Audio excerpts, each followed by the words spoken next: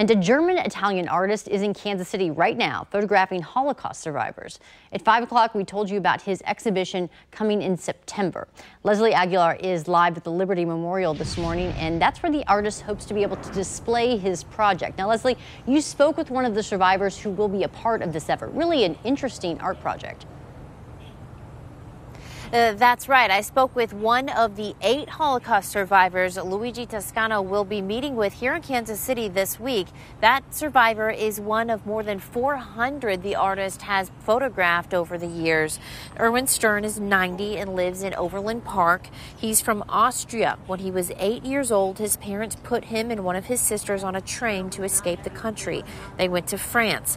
Eventually, some Americans sponsored them to come to the United States. Stern spent most of his life thinking the rest of his family was dead. But when he was 25, he found out his father survived being shot by Nazis, then was held captive in Siberia for more than a decade.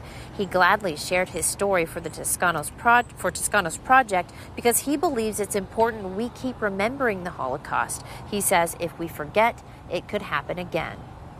In another, 10, 20 years, there won't be any probably survivors from the Holocaust.